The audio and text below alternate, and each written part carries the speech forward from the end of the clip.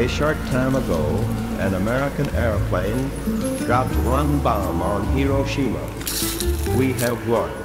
What has been done is the greatest achievement of organized science in history.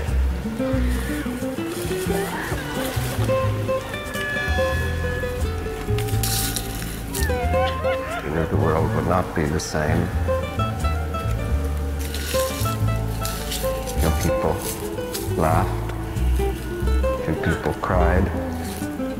Most people were silent. Now I am become death, the destroyer of worlds. We should strive not to use violence in fighting for our cause, but by non-participation in anything you believe is evil.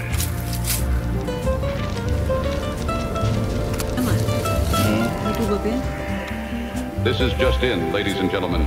President Truman just announced the first ever use of a new secret weapon, an atomic bomb of unparalleled strength. The bomb was deployed 16 hours ago and engulfed Hiroshima in a mushroom of fire. Japanese officials have confirmed the immediate loss of over 78,000 lives following the blast, with the total number of casualties now exceeding 130,000.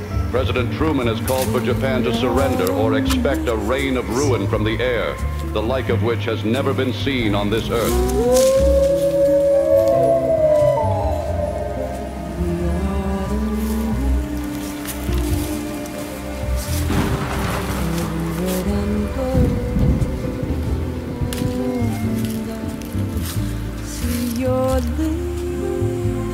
Sir, at the time that you first found out about the atomic bomb, did you regard it as a curse or a blessing to mankind? Well, I thought it was a blessing. I thought it could be used and made a blessing. I never worried about it being a curse. I wanted a weapon that could win the war, and it did. That's what I was interested in.